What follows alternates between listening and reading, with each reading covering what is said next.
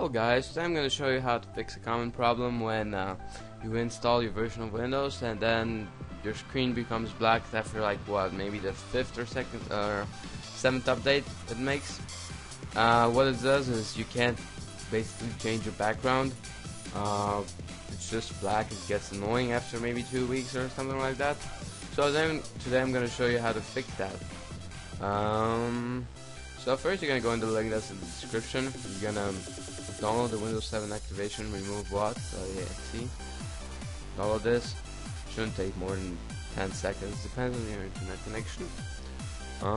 So that's basically it. You download this, you open it. I'm going to show you that there's no viruses in this thing. It's pretty clean. Oh, never mind. Okay. There you go. No infections.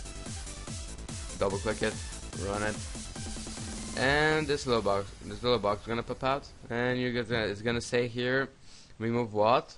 I've already removed mine, so I can't fix this problem maybe weeks ago. It's gonna load up. When it's finished, it's gonna ask you to restart your computer, and you're set to go. And that's pretty much it. Good. It's easy. Any questions? Leave in the comments. Like this video, helped you out, give it a thumbs up, favorite it. Thank you for supporting me guys, and have a nice day.